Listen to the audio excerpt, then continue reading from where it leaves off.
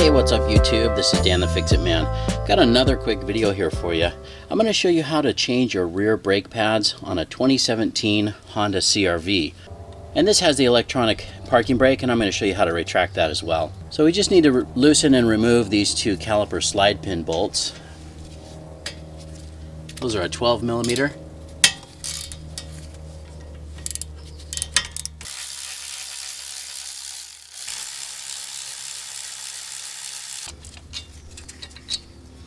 And set those aside. And we can just pull the caliper off. Now it's not going to come straight off because this electric motor is in the way, so we'll just take it off and just set it right there for right now.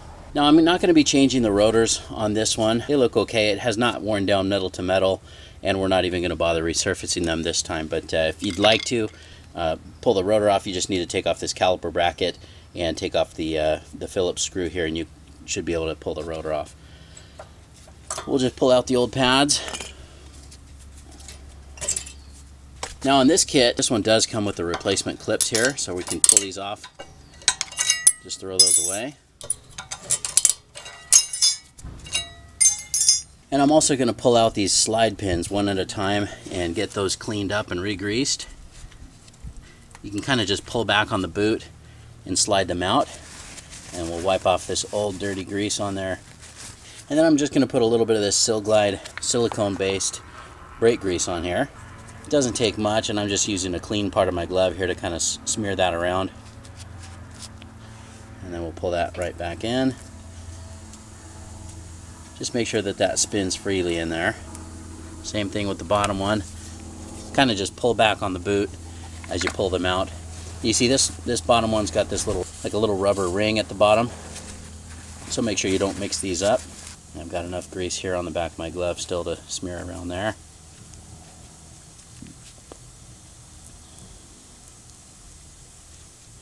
And then we'll just put that back in.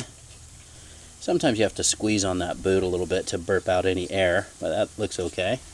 And then I'm just going to use a little wire brush to clean off the caliper support bracket before I put the new clips in place.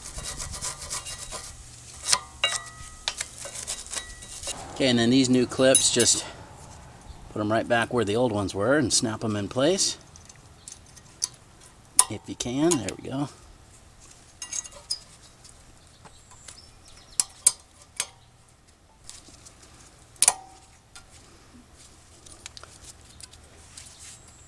You just want to make sure that those are seated flush in there. If they bind up with anything, that'll cause your pads to drag. Now you'll notice on the old pads, our little wear indicator right here was on the inside pad and it was on the bottom side, so we're going to do the same thing on this side. Before I put the pads in though, I like to put just a little bit of this Sil-Glide on the back of the brake pad shim. That seems to cut down some of the noise. A little bit at the ends here as well. Now these, for the rear, come with these clips already attached, the new ones, and what those do is those are springs that push off on the support here so that it doesn't get hung up or doesn't drag.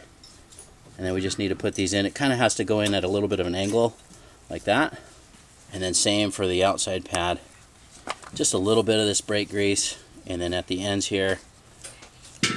And then we'll just line that up and press that in place as well. Okay, now we got everything all set down here. Slide pins are cleaned and lubed, and then our new pads are in place.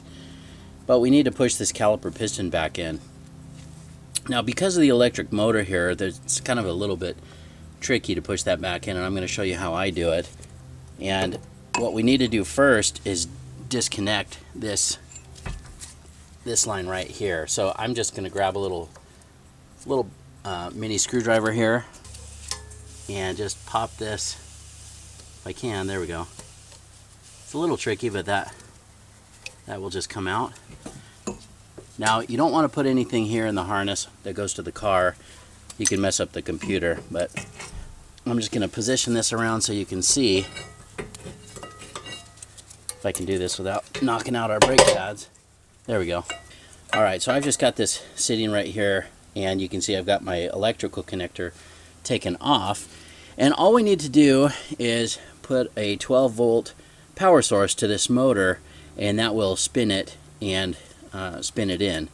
Now we're still going to need to use a special tool to compress this the rest of the way, but internally we just need this to go all the way in so that we can turn it and compress it. What I'm going to do is I've just got a couple little mini alligator clips here, and these clips are probably not the best. If you had some little terminals would be better, so that, just to make sure that they don't touch each other. You see they're just clipped inside there, and then I've got this one draped up here so that these two won't touch. And then I've got the black one clamped in here. I'll show you. I'm just using a car battery over here that I'm connected to, but you can use really any 12-volt source. And when I connect this next one, it'll do one of two things. It's going to push this caliper piston outward towards us, or it's just you're gonna hear it making noise without it moving at all, and that means internally it's spinning back in. And it'll get to a certain point, then this will start to spin, and that's when we can go to our specialty tool, our caliper wind back tool, and we can push that the rest of the way in. So let's go ahead and connect it and see what happens here. Alright, so you can hear the motor running, but it's not moving. So that means it's going the correct direction. Just for the sake of showing you what it might look like if it goes the other way, I'll go ahead and swap these here. So now I've got red to the black and black to the red here, so you'll see it. You hear it pushing back out to where it was, and see, now you can see it coming towards us. So that way at least you know what direction you need to go. So in our case it's just red to red, black to black on our battery here with these two terminals. I've got positive in the bottom one and the negative or ground in the top one here. Well, this is upside down, but you know what I'm talking about. And then we'll just reconnect that, and then listen to the motor, and then eventually when it gets back in, this will start to turn.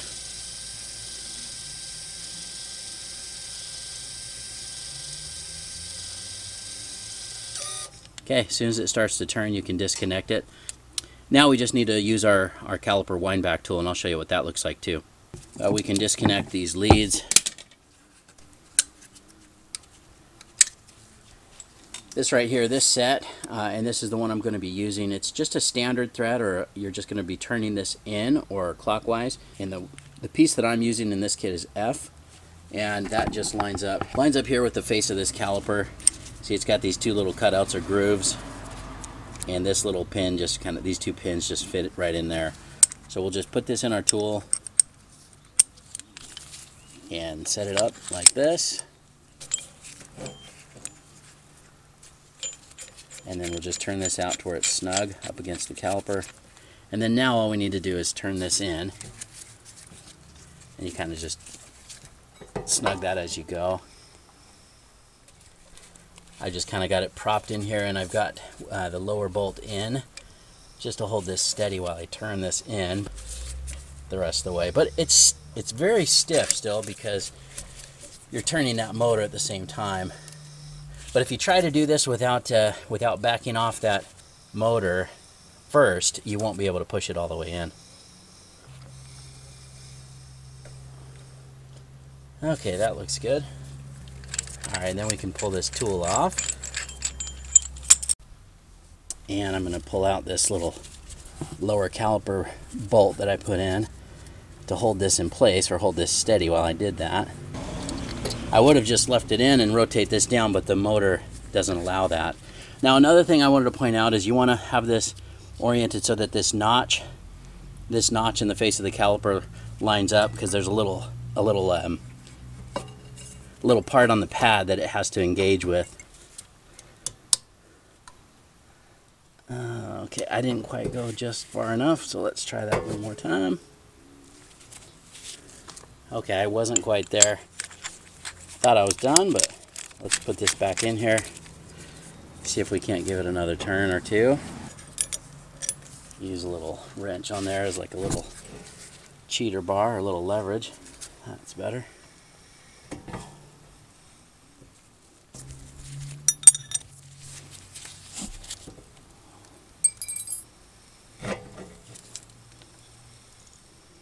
Okay, that's better. I didn't quite have it turned in all the way, so it wouldn't go on. Now that looks a lot better. And then we'll just kind of reposition the caliper. This little notch right here, you just want to have that facing down. I'll show you here on the old pad. You see you've got this little part that sticks out on the pad that needs to go into that little center cutout in the one of the little center cutouts in the caliper piston. That looks good. And we can put our caliper pin bolts back in, the slide pin bolts back in.